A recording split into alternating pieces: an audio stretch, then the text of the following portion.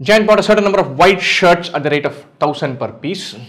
So white cost rupees 1000.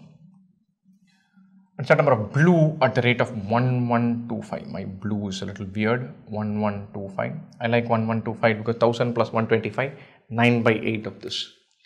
For each shirt, he then set a fixed price which was 25% higher than the average cost of all shirts. Let's say he buys M of this, N of this. 1000 M plus 1125 N divided by M plus N. He set a price with 25% higher than the average cost of all shirts. Nice.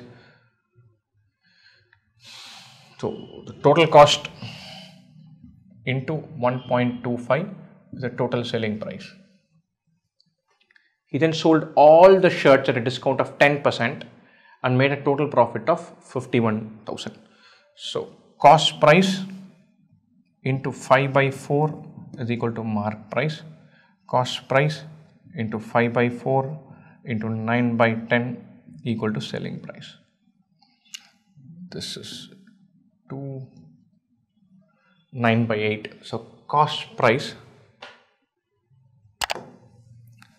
into 9 by 8 equal to selling price. Our profit is cost price into 1 by 8, which is given to be 51,000. The total cost price. Our cost price for profit is 51,000. Total cost price this into 8, 408,000. That's the total cost price that he has. If he bought both colors of shirts, then the maximum possible total number of shirts that he could have bought. Oh, nice. 408,000 is his total cost price. That is equal to 1000 of the white kind and 1125 of the black kind. Not black, blue. You want a number of shirts to be as high as possible. Easiest way is buy all white. That will be 408. Right?